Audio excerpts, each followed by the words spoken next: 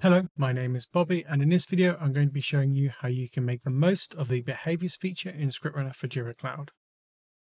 Particularly in this video, we're going to be showing you how you can dynamically hide and show fields based upon options that are selected in the issue itself. So for example, if I make a selection in a single select dropdown, that then drives a certain subset of fields that are either hidden or shown depending on the option that I've selected.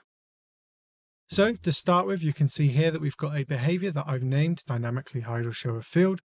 This is going to be enabled, and we're going to be mapping it to the webinar project and of issue type story. Now that we've done that information and we've set the behavior up to act in the area we want it to, we've got to write the script that's actually going to make those changes.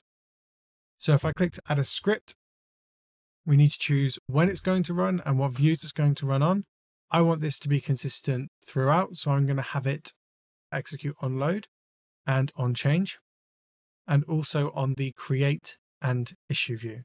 This means that when either the create or create is not necessarily going to impact it, but when we go and look in the issue view on load, the screen will execute this script and hide and show the correct fields, and on change, whenever there is a change made, we can go and hide and show the fields. Next, I'm going to add the script. I'm just going to paste the script in here now, just to show you how it works rather than type it all out. And I'm going to make a few slight changes because this script has currently been designed to just get the field that's been changed. So what I'm going to do is I'm going to get rid of that, get rid of this and that.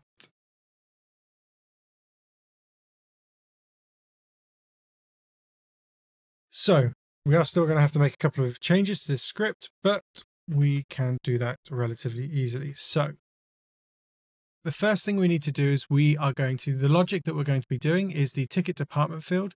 So that is, if I go to click create an issue, you can see here under this behaviors tab, we've got a department with three options: HR, finance, and product. When HR is shown, I want the user region field to be shown. When finance is selected, I want the ticket category dropdown to be available. And when product is selected, I want both of these to be hidden. So we have the ticket department field here. So I just need to get the value of that field. So const ticket department value equals ticket department field dot get value. And then all we are going to be doing is a switch on this value here. We also need to get the actual value itself rather than the ID selection. So here we get the string value of what's been selected, and now we're doing a switch, and we are saying if it's finance, we want to take the user region and set that to hidden, visible false, and the category true. If it's HR, vice versa. And if it's product, we want to set them both to false. So if I click save script and then save the behavior as a whole,